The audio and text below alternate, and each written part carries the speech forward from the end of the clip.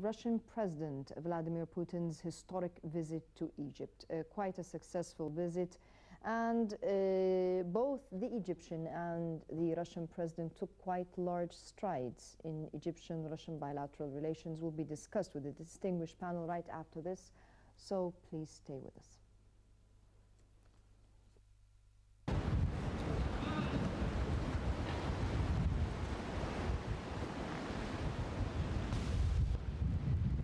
بسم الله الرحمن الرحيم. Of Allah, إنه لمن دواعي سروري. it gives me pleasure to welcome His Majesty President Vladimir Putin, the President of Russia, and I take this opportunity to convey my greetings and sincere friendship feeling towards His Majesty, his country, and the people of Russia. Out of the courageous positions and situations taken towards Egypt in critical times that we faced during the last 2 years. And I'm feeling great pleasure that this visit comes in that critical time to emphasize the situation of Russia towards Egypt and the fight against terrorism. Also, it confirms the development in the relation between both countries since the revolution of 30th June. It adds to the achievements that happened in the last visit to Russia to enhance the relations with Russia and to open new windows for this relation. I reviewed with His Majesty President Putin the situation regarding different issues. We reaffirmed our situation regarding the strategic relation between Egypt and Russia and the continuity to exchange visits, to exchange opinions regarding mutual relations, international issues, regional issues that have a common interest.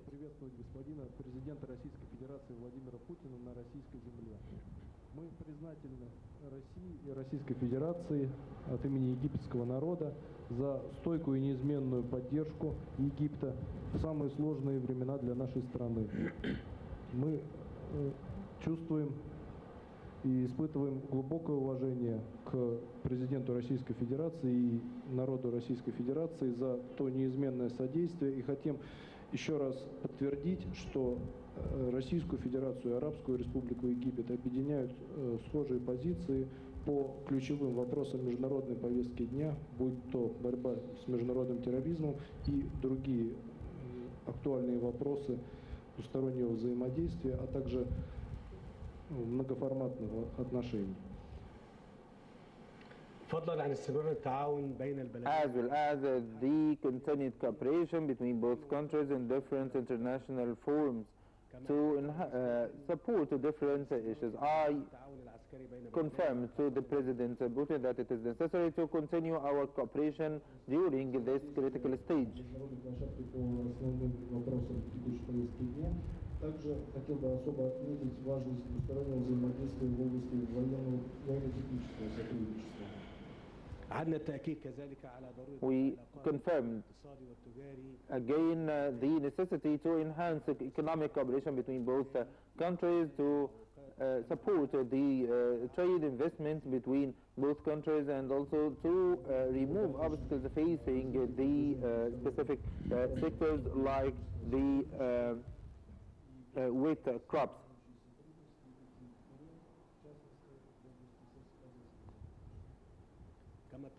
We agreed on the facilitation of establishing a free zone between Egypt and Russia in order to widen the trade relations with Russia and the other countries of the Federation.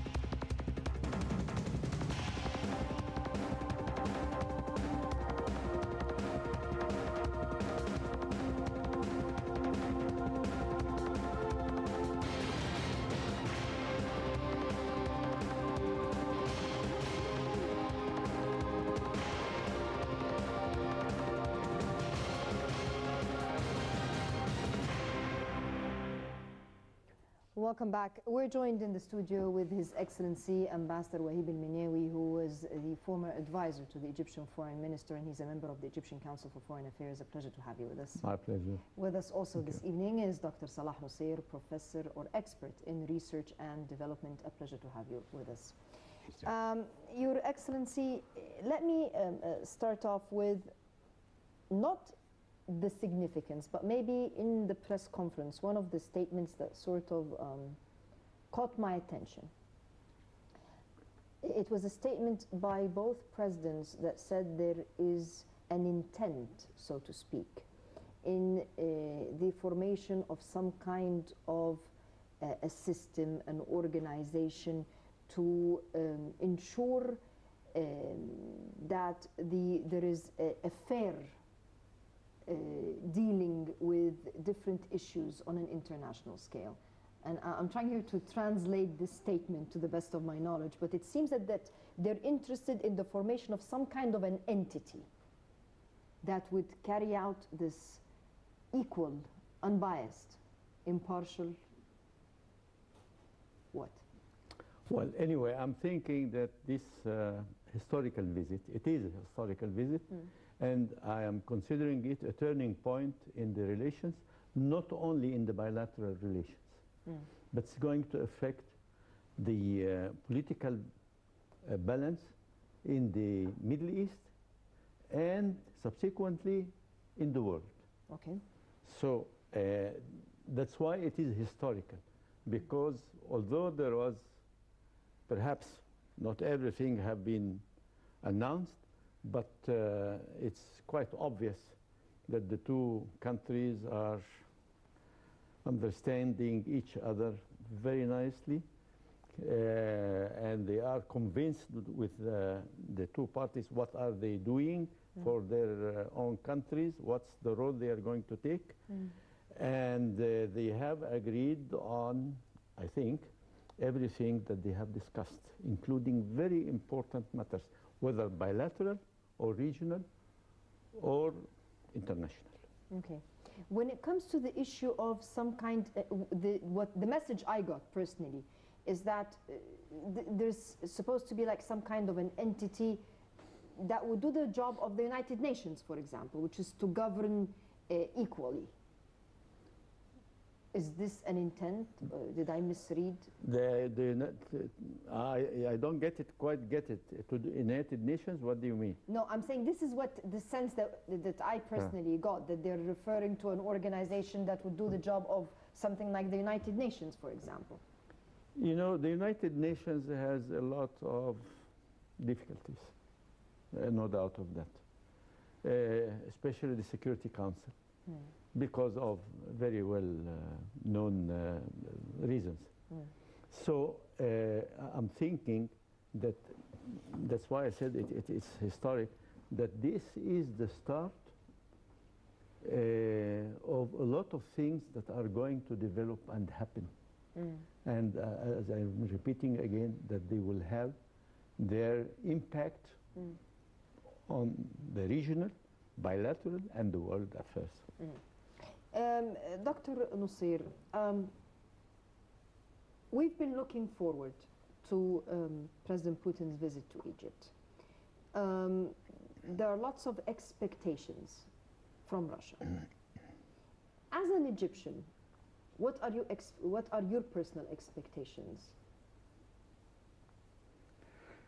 Well, I think today they had covered most of one would think of, which was, to me, you know, quite impressive.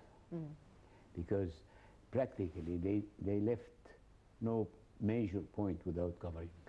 I was really truly surprised, especially with the R&D, you know, experience of mine. We went and we had have been preparing for something like this to happen, but not that